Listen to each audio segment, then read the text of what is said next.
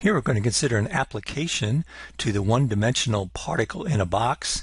We're going to look at butadiene, and we're going to use quantum mechanics to calculate approximately the length of butadiene using particle in a box one dimension. Okay, well, why can we use particle in a box for this? Well, let's consider again butadiene.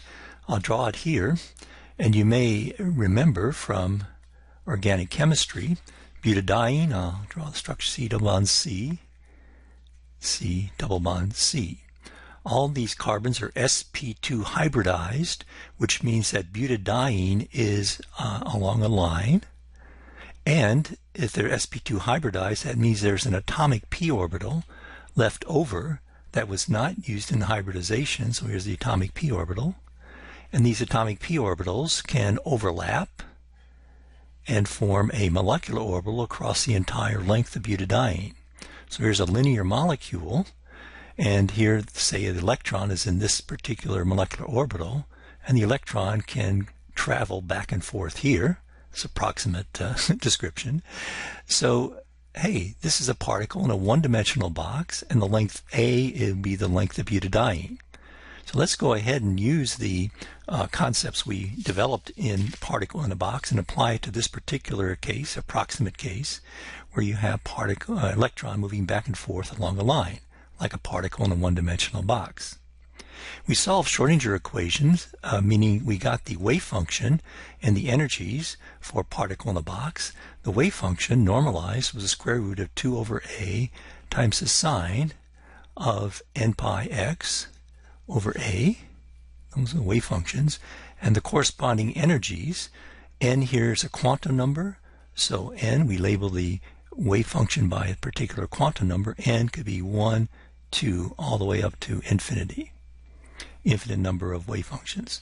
The corresponding energy for n is just n squared pi squared h bar squared over 2m a squared.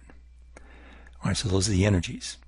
Now the problem states that what you have are some energy levels here, say n equal 1, n equal 2, n equal 3. Note these are not to scale because it goes as a square of the n. The problem says that if you go between n equal 2 and n equal 3, you either absorb a photon if you're going to higher energy or emit a photon if you're going to lower energy of 217 nanometer. So the difference between n equal 3 and n equal 2 is a photon of 217 nanometer. All right, this corresponds to a certain energy. What energy does that correspond to? Well, the energy of the photon, and let's call this a delta E, so it'll be the difference in energy between 3 and 2. Delta E is hc over lambda. Okay, we'll put that in. H is 6.626 times 10 to the minus 34th, pretty small number. C is 3 times 10 to the 8th, and lambda is 217 times 10 to the minus 9th. Now I've expressed all these in SI units. This is the SI unit, SI unit, SI unit, so that my answer, energy, will be in SI unit, will be in joule. We put these into our calculator, we get 9.17 times 10 to the minus 19th joule. So this energy level separation is 9.17. Let me just clean that up a little bit. Okay. 9.17 times 10 to the minus 19th joule. That's the energy level separation between those two. Now we can calculate from the particle in a box model what we expect for the energy level of the n equal 3 and what we expect for the n equal 2. We just put n equal 3 here and then n equal 2.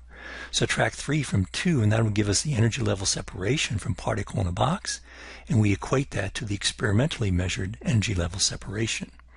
So let's go ahead and do that. The experimental energy was 9.17 times 10 to the minus 19th, everything in SI units, so I won't have to carry around the units. That's equal to, say, the energy for n equal 3 minus the energy for n equal 2. That's what we experimentally measure. Let's calculate that from particle in a box. So this would be 3 squared pi squared h bar squared over 2ma squared minus, for the n equal 2 squared pi squared h bar squared over 2ma squared. Or, in other words, this is 3 squared minus 2 squared times pi squared h bar squared over 2ma squared.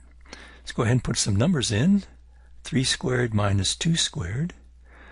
Pi is 3.14 squared.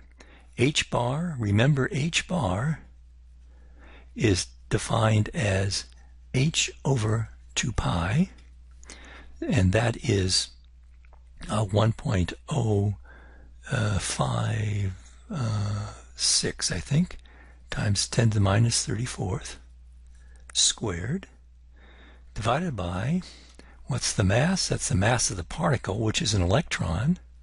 This is 2 times the mass of electron, 9.1, times 10 to the minus 31, a kilogram, SI unit, times a squared.